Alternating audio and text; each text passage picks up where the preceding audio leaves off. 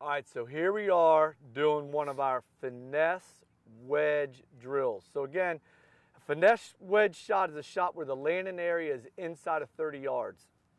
All right, as a drill, there looks like there's a lot going on here, but I'm gonna try to keep this simple. All right, the golf club itself, in all the golf, from putt to drive, the golf club moves in the shape of a circle.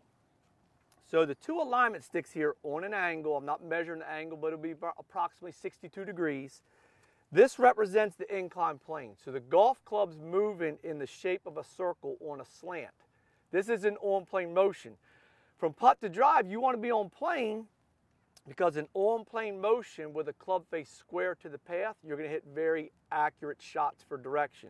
All right, so with this picture here, an on-plane motion would have the orbiting club head, the sweet spot, traveling up the hula hoop to, let's just say, waist height for an example, traveling down the hula hoop into the follow through, okay, and into the finish for a finesse wedge shot. If I were off plane, let me show you two mistakes. All right, if the golf club were to move inside this yellow stick, this would be an inside takeaway, and an inside takeaway with a closed face, that's going to get a lot of golfers hitting the ground too early, called a chunk shot. You're coming in too shallow. At the same time, watch this. If I take the golf club and I move it on this angle, this path is too far outside. So let's just say I went too far outside and had the club face wide open. Again, it's too steep, so it could cause chunk shots or top shots because you're off plane.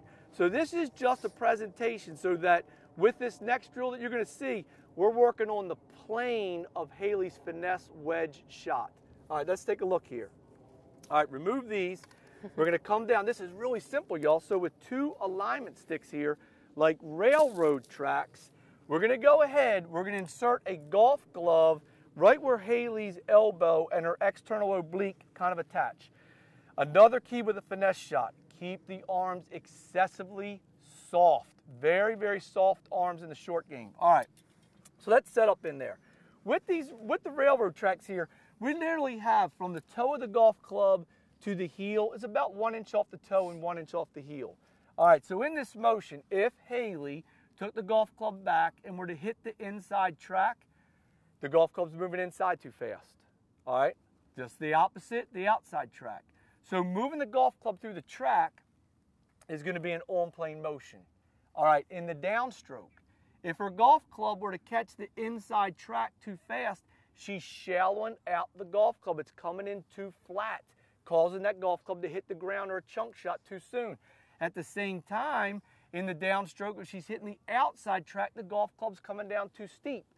So without getting too technical, we're kind of fighting against these steeps and these shallows. Okay, so let's remove the ball for a moment.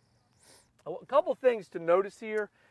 Try to observe how soft her arms are. Really, really light arms. The elbow, we're not going to have a real wide takeaway. Her right elbow is going to stay real close to her side. And if you would, hey, go right into your follow through.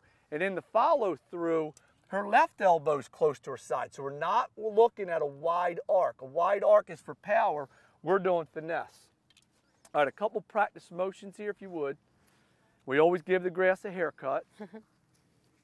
And it's okay for it to come out in the follow through. In the follow through it is.